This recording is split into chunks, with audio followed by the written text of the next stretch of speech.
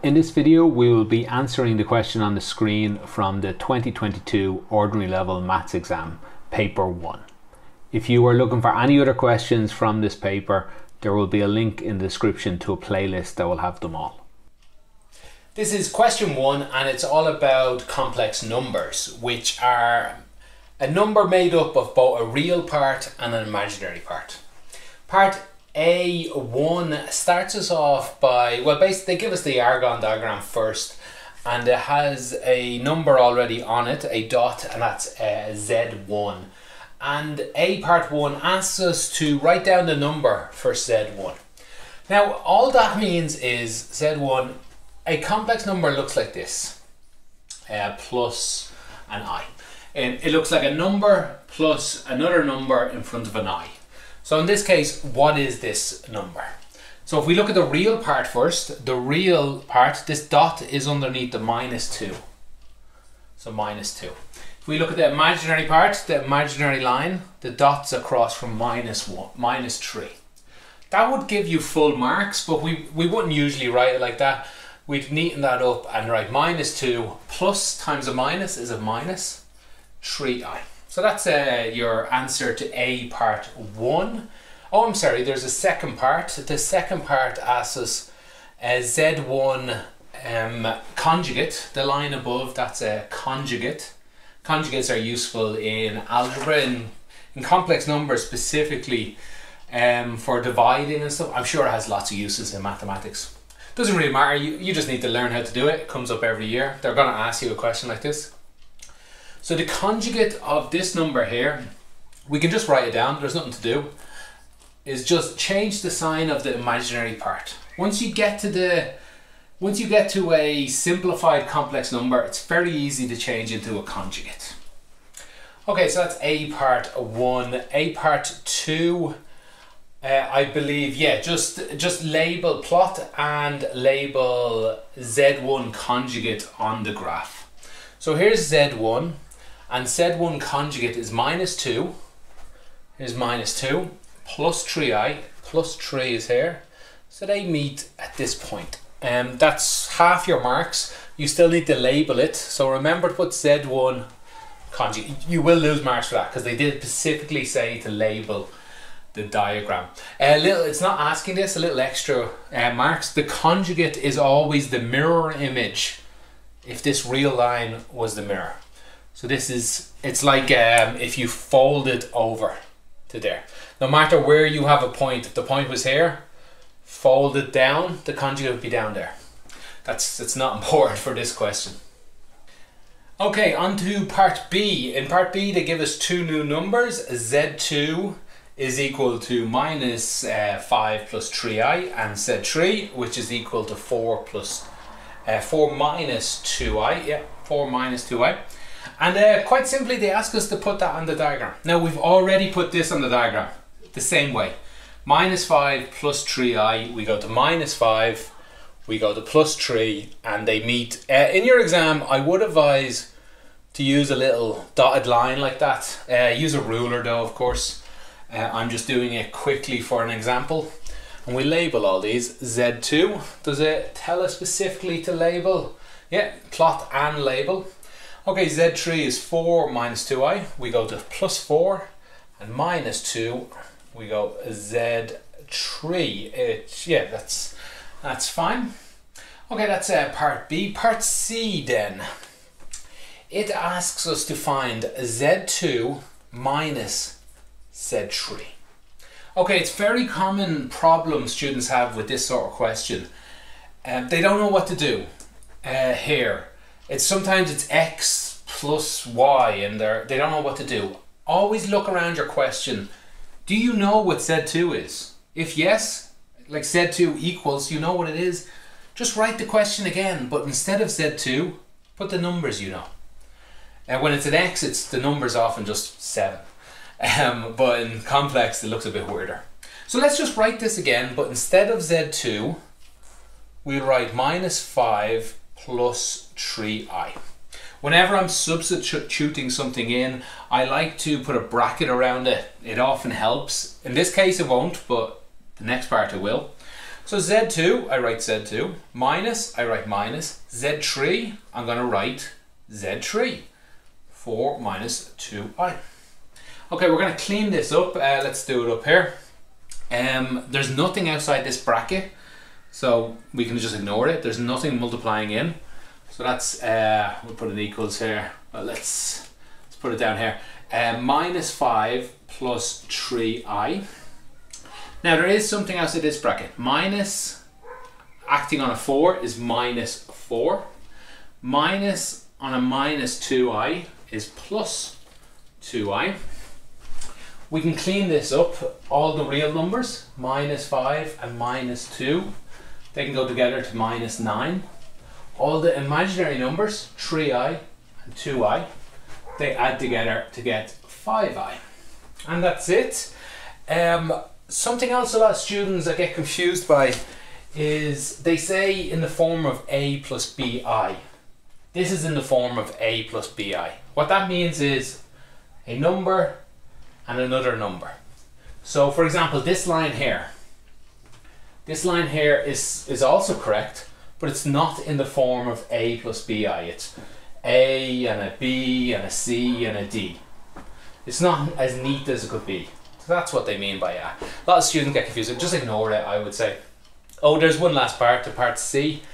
Once we have Z2 minus Z3, which is this, they now want Z2 minus Z3 modulus. Well, that's the same as, let me write here, equals to the modulus of minus 9 plus 5i. So again, if they ask you this question, well, you know what Z2 minus Z3 is. It's minus 9 plus 5i. So let's get the modulus of this. Now, for modulus, it's going to come up every year. So just learn it. Go to that page in your book, do about 10 examples of it. It's as simple as that. Learn how to do the modulus of two numbers. In this case, it's going to be, I'll put an equals here. It's going to be this number, minus 9 squared, plus, well, sorry, not this plus is unrelated, plus whatever numbers here, plus 5, we'll put plus 5 here, squared, and it's the square root of all of that. And minus 9 squared, do it on a calculator if you're not comfortable, is 81. 5 squared is 25. Add these together, we get square root of 106. You could try to make this smaller. You're not gonna be able to. So that's the smallest it goes. Square root of 106. Oh, as a little extra, this modulus, like I said, you should just learn off how to do it really. If you do get interested in what it means, what it does, it just means it's the distance of a point to the center.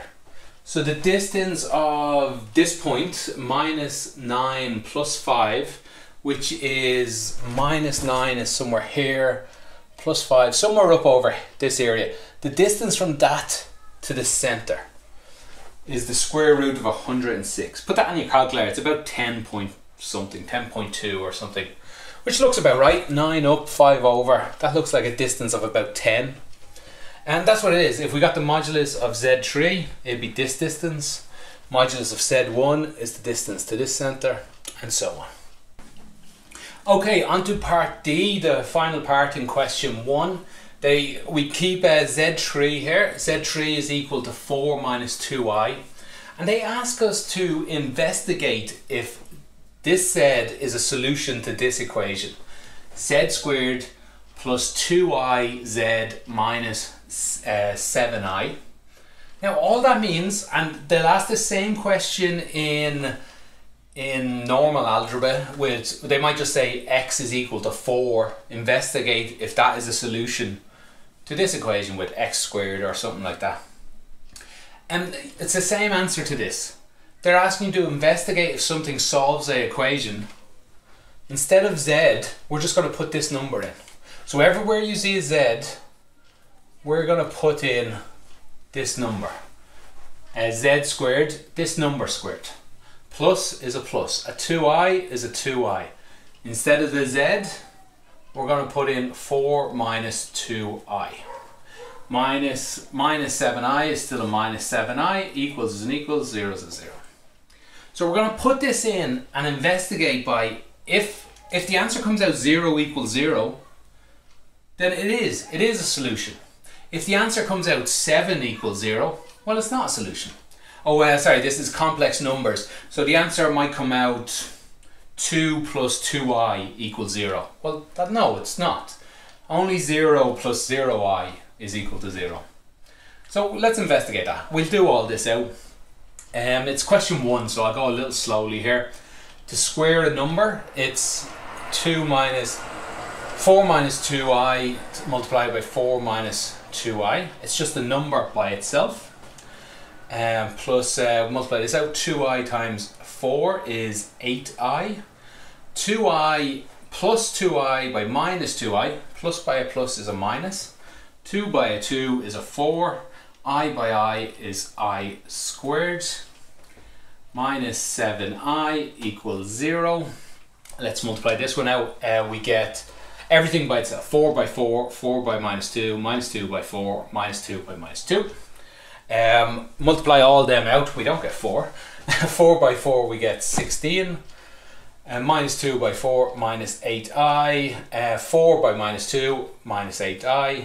Minus 2 by minus 2 plus 4i squared plus 8i minus 4i squared minus 7i equals 0. We can clean a lot of this up. First thing we can do is I squares. They equals minus 1. I think they tell you that in the question, maybe somewhere up at part A or B. I squared is equal to minus 1. It's something we always learn in complex numbers. So we can clean all this up. We get, well, let's write it all out again. I don't think I'd do this in my own question, but still, I squared is minus 1. 4 multiplied by minus 1 is minus 4 plus 8i. Minus 4 by minus 1 is plus 4 minus 7i equals 0. Let's just put them all together. We've simplified everything down into reals and imaginaries. All the real numbers. Put this in a calculator. You don't have to do it in your head. 16 minus 4 plus 4. That'll equal 16. Oh yeah, 4 minus 4 disappears. Put all the i's in a calculator. Well, leave the I out. Minus 8 plus 8 minus 7. The two 8's will cancel. We'll get minus 15. Again, you don't have to do this in your head. Do it slowly. Do it at the side of a page. Do it on a calculator. 16 minus 15. Oh, we already had it equal 0.